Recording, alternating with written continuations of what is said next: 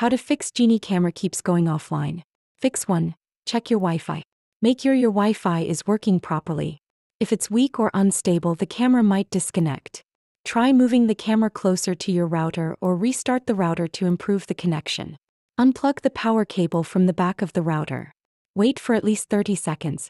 Plug the power cable back in.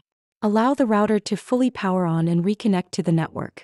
Monitor the status lights to confirm the router is operational. Fix 2. Reset the camera. Unplug the camera for about 30 seconds, then plug it back in. This can help it reconnect to the network. Fix 3. Update Geenie camera firmware. Open the Geenie app. Select your camera from device list. Tap on your Geenie camera. Open the settings menu. Scroll and select check for firmware update or check for device version, depending on your camera model. If an update is available, follow the on-screen instructions to download and install it. Fix 4. Reduce Wi-Fi interference. Other electronic devices can interfere with your Wi-Fi signal.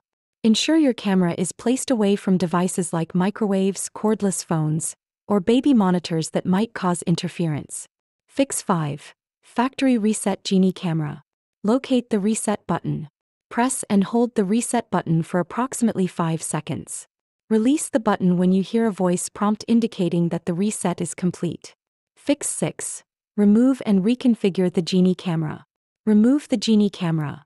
Open the Geenie app. Tap the device that you want to remove. Click on the button on the top right corner. Click on Remove Device button and confirm. Reconfigure the camera. Locate the reset button on your camera, usually a small hole or button. Press and hold the reset button for about 5 to 10 seconds until you hear a beep or the indicator light starts blinking. In the Geenie app, tap the plus icon to add a new device. Choose Wi-Fi camera from the list of devices. Enter your Wi-Fi password when prompted.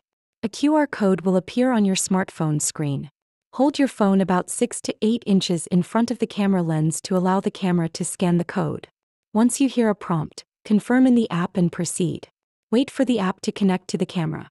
Once connected, you can assign a name to the camera and complete the setup process.